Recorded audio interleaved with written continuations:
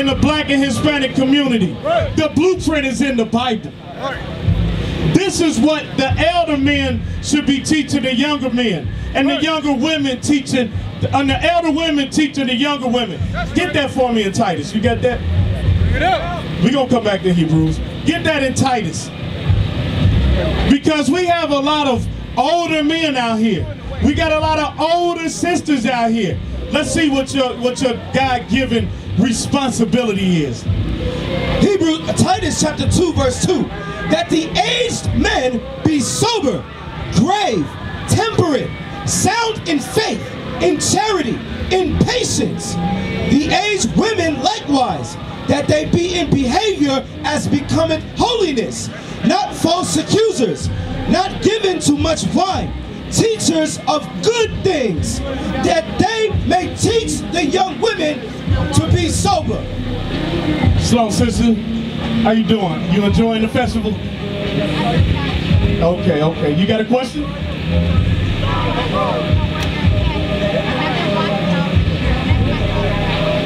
Okay. You've been watching this, and you want to know where you can come and congregate? Where's one of my Miami brothers? Hey, one of the Miami brothers, give her a flyer. Okay. You got a flyer? So you gotta come to the closest school to you right now is Miami. Okay? You know it's you from Fort Myers. We got people in Fort Myers? Okay. So we got people in Fort Myers that come down to Miami. Because the next closest school is Orlando. So Miami's probably closer to you. So you know it's a commandment for us to come together on the Sabbath day, right?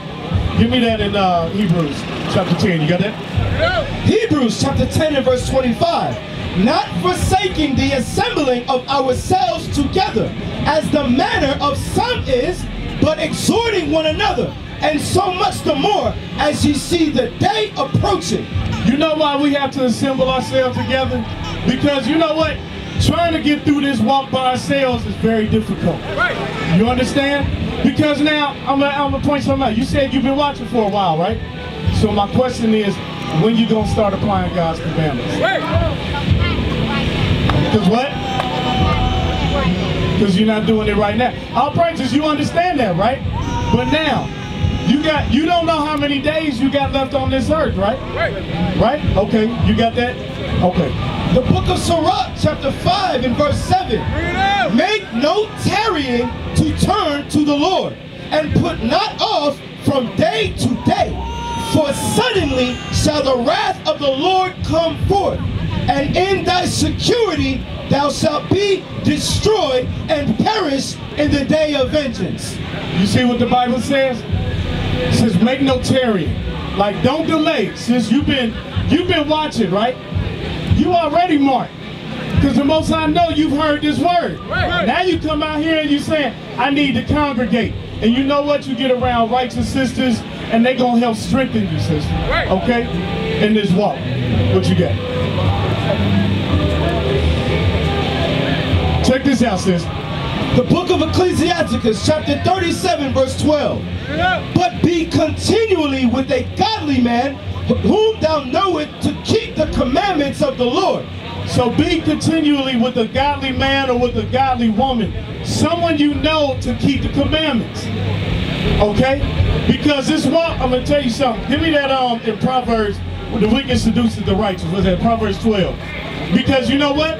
When you keep hanging around and dealing with the ungodly, guess what's going to happen? You're going to stay in the midst of your sin, right? We're going to read that for you. This is our blueprint, okay? This is how we get ourselves right. The Bible says examine yourself. You got to examine yourself against this. We can't examine ourselves against the philosophies of our family that ain't keeping the commandments, right? Because you know, as a sister, you might got a sister or mama, cousin. Hey, I'm dealing with a certain situation. What would you do? They're gonna give you some ungodly. That's right. They're gonna give you their own advice. Read that. The book of Proverbs, chapter 12 and verse 26. The righteous is more excellent than his neighbor. You hear that? So when you start putting on that dress and fringes and a border of blue, and they say, what's wrong with you? You think you better than me?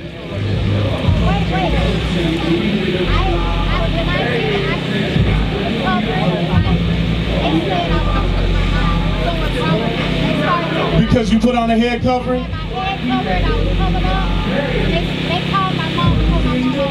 So they called your mother and told something wrong with you because you was covered up modestly. All praises. Read that again. The book of Proverbs chapter 12 and verse 26. The righteous is more excellent than his neighbor, but the way of the wicked seduceth them. You see that? So now, I'm going to show you, give me that in 1 Peter chapter 4. We're going to start at verse 2. I'm going to show you that is biblical what you just said. That is biblical what you said, how they get upset because they losing one of their girls. Right. You understand? Because your mind is turning to repentance. Right. Read that. 1 Peter chapter 4 verse 2. That he no longer should live the rest of his time in the flesh to the lust of men, but to the will of God. For the time past of our life may suffice us to have wrought the will of the Gentiles. That's what we doing today. That's what you see going on today. We doing the will of the Gentiles. We breaking God's Sabbath. We got revelry. We got ungodly music. Read on. When we walked in lasciviousness, lust, excess of wine, revelings, banquetings, and abominable idolatries. So we're going to be out here getting drunk. We're going to be whoring. Right. All of that madness, right? Right. Read on. Wherein they think it's strange that ye run not with them to the same excess of riot, speaking evil of you. So when you stop doing that, they're going to be like, what's wrong with you, girl? They're going to call your mama. Something wrong with her. Because she not doing what? Read that again. Wherein they think it's strange. They think it's strange now because you've been doing the same thing with them.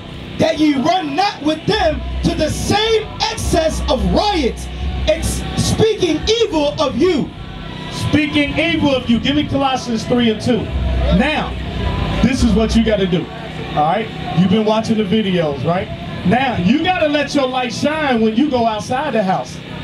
You know? You already know. Right? Okay. Listen to this, sister. The book of Colossians chapter 3 verse 2. Set your affection on things above. What's that mean?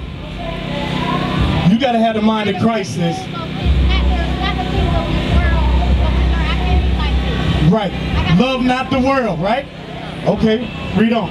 Set not your affections on things up. Set your affections on things above, not on things on the earth. For ye are dead, and your life is hid with Christ in God. When Christ, who is our life, shall appear, then shall ye also appear with him in glory. Mortify, therefore, your members which are upon the earth. So listen to this. It says, kill your members on the earth. It's going to explain what that means. Read that again. Mortify, therefore, your members which are upon the earth. Fornication. Fornication. You know what fornication is when you read in Leviticus chapter 18. Threesomes is fornication. Right. Having sex while you're on your menstrual is fornication. Right. You understand? Having sex with near kinsman and kinswoman is fornication. Right. Read. Mortify therefore your members which are upon the earth. Fornication, uncleanness, inordinate affection, evil concupiscence, and covetousness, which is idolatry. You know what covetousness is? When you want something that somebody else don't belong to you, right? Okay, is that it? That's it.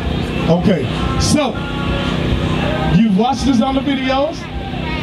You standing before the prophets. You getting the word today. Sis, the next move is on you. You understand? Who you say you out here with? Okay. All right. So you've been sharing this with her, right? Okay. All right, sis. You got something? Acts 3:19. This is for you, sis. The book of Acts, chapter 3, verse 19. Repent ye therefore, and be converted, that your sins may be blotted out, when the times of refreshing shall come from the presence of the Lord. So the Bible tells us to repent, okay? Repent meaning change your ways, okay? Because the Most High don't want to kill us. He doesn't have no pleasure in killing us. Matter of fact, give me that Ezekiel 18. The Most High don't have no pleasure in killing us. You understand? 18 to 30. The Most High, He will want us all to repent.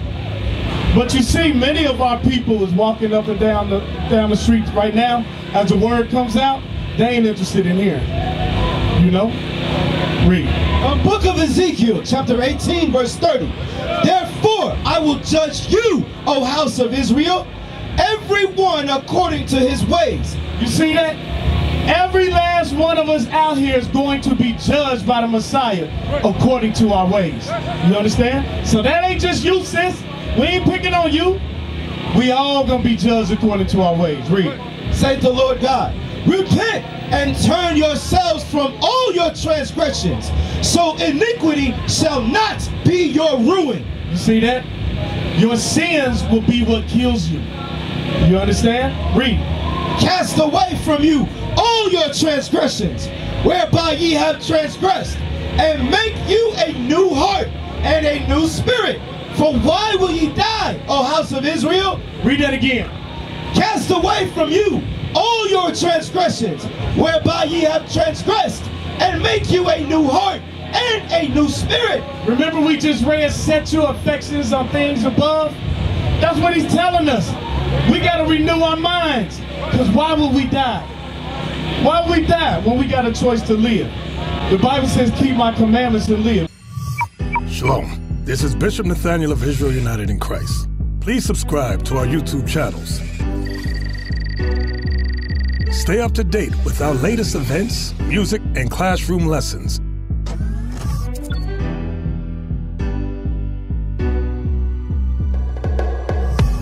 IUIC plans to continue visiting different countries where this gospel has not been preached before. IUIC needs your help in pushing this truth.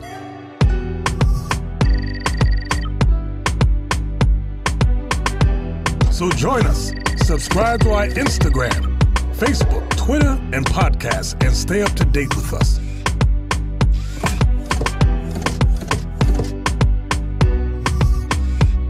For more information, please visit www.israelunite.org.